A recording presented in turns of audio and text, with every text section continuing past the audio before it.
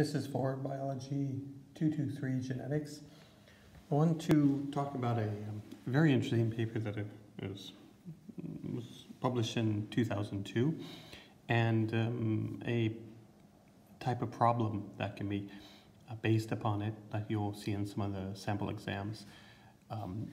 And importantly, that our standard problem solving approaches, the typical tools we might use to do a problem, apply here as well. So the initial reaction of, that's really strange, I don't know what to do, just keep your feet on the ground and do the perfectly normal approach, and you'll see that it's adaptable. So many of the tools we use are very generalizable.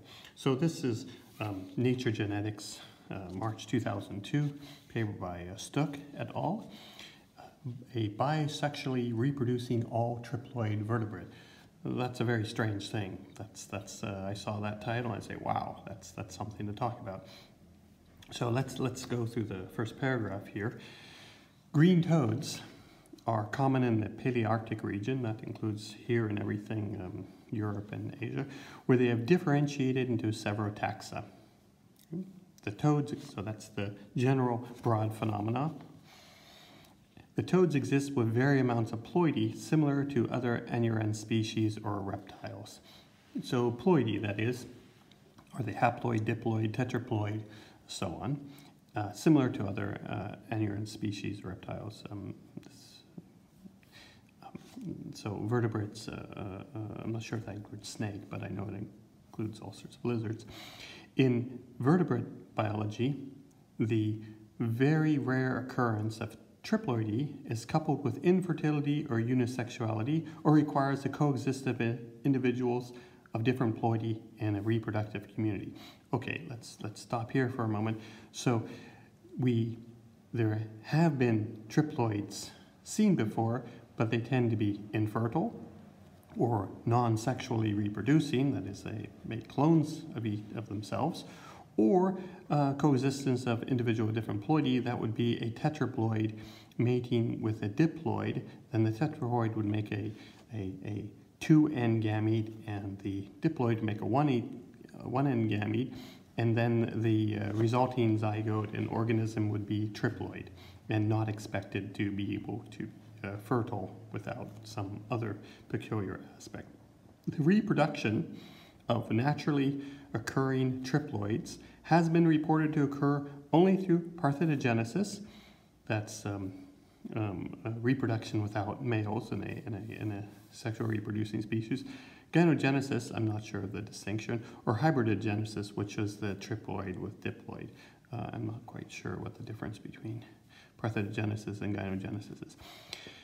The bisexual, that is male and female, reproduction of pure triploids has been considered to be impossible because of the problem of equally distributing 3 chromosome sets in meiosis. That is, that odd numbers cannot be divided by 2.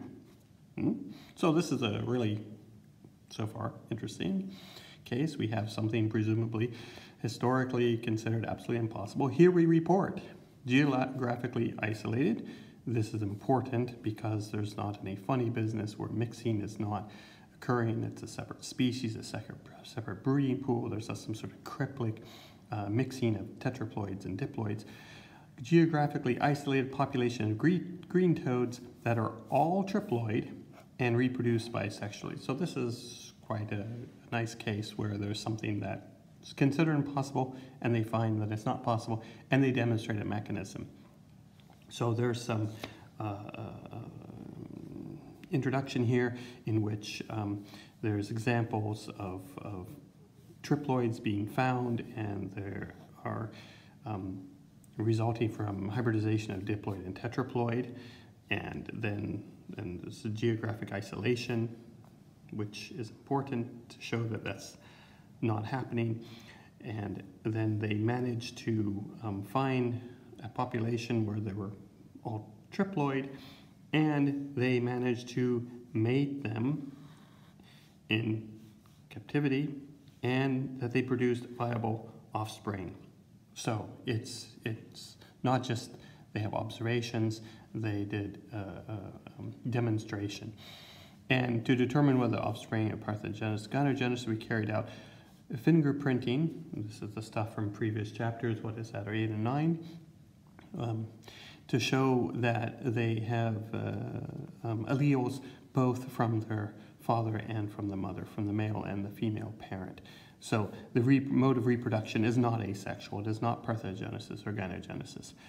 Okay, so then they come up with a mechanism of which two hypothetical mechanisms, which are shown in this figure. Sorry, it's black and white, in which the species has a triploid set of a chromosome. So any chromosome, there is a chromosome like we would have, one from our mother, one from our father, and except here there's 3 of them, and the third one has this nuclear organizing complex is absent. So there's 2 with the nuclear organizing complex that are positive. So there's something different about one set of the set of 3 for each chromosome. There's a set of 3, and one of them is clearly different and can be organized differently. So it's not as, it's presumably transcriptionally relatively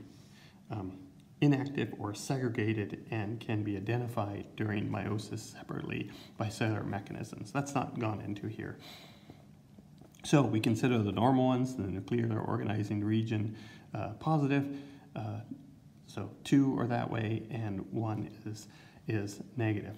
So the mechanism they favor is, in the case of the female, this. So you see the symbol here. This is a female, and this is a male. And so we have a triploid, male and female. The female undergoes where the NOR negative is duplicated.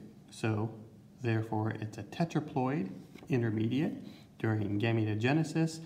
Meiosis 1, and then meiosis 2, it's split in between, and it ends up with a diploid gamete, which has 1 positive and 1 negative chromosome. There can be recombination between the 2 positives. In the case of the male, there is first in meiosis 1, then it would be a elimination of the NOR negative, and then in meiosis 2, there can be recombination, and in meiosis 2, the diploid intermediate is, the 2N intermediate undergoes division to make a haploid gamete. So we have a diploid oocyte and a haploid spermatocyte, and that's the mechanism. Okay, great, fine. And the question then becomes, how do we deal with genetics here? Let's give so I have a problem here, which is, and we're going to want to maybe look at this. So how do we handle this? Let's consider the question where we have 2 triploid toads using this mechanism as shown, and without any recombination, well, I mean without any linkage, we can imagine that we have the female, which is a big little A, little B, and I'm underlining here to show the underline as the NOR positive is normal, and the NOR negative is underlined. So we can imagine it is big little, big little, big, and so on and so forth. And we have the female of that genotype and the male of this genotype. And what would be the genotypes and the phenotypes and the frequency of offspring? How do we handle that? Well, we handle it just the way we handle everything else.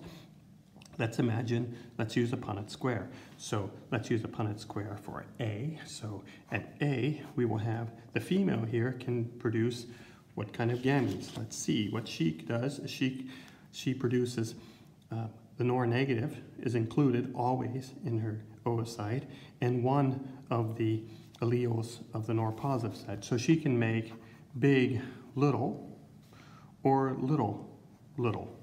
And I'm underlining, so that's always included, and this, it can be either 50-50, equal frequency.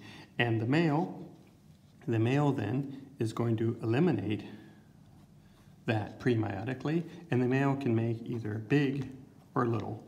So the resulting combinations are big, big, little, little, big, little, little, or little, little, little. All this. And phenotypically, that would be 3/4 are big. So we see the genotypes, so 1 to 2 to 1. And phenotypically, we would expect, then, I'll do that here. So we have big, big, little. We have big, little, little, 1 to 2, and little, little, little to 1.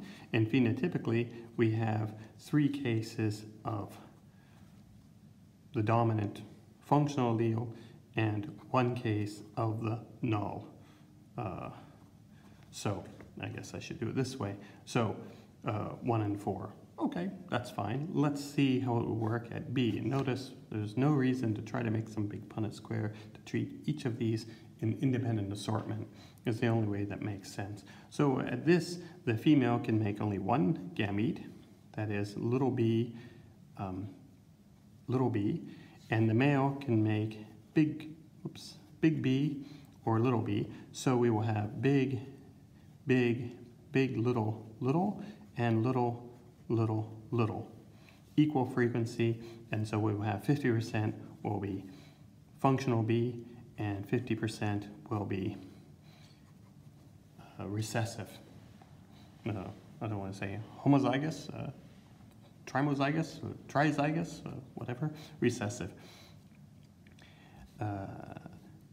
At C, we can see that the female, it's going to be like an A, so it's going to be, in fact, we could generalize it just to do it that way, and we could say, it's going to be plus null null, right? Or, sorry, I deemed that wrong. I can just say for any time it's capital and dominant, I can saw that plus, so she's going to be plus. She can make these kind of gametes. I'm going to make it generic. And the male can only make the null.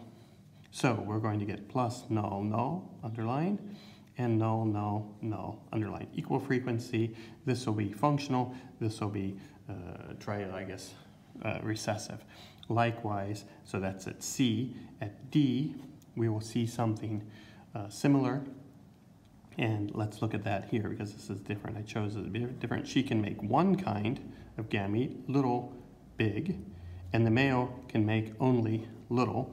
So all of them will be little, little, big, and that will be phenotypically that. Phenotypically functional.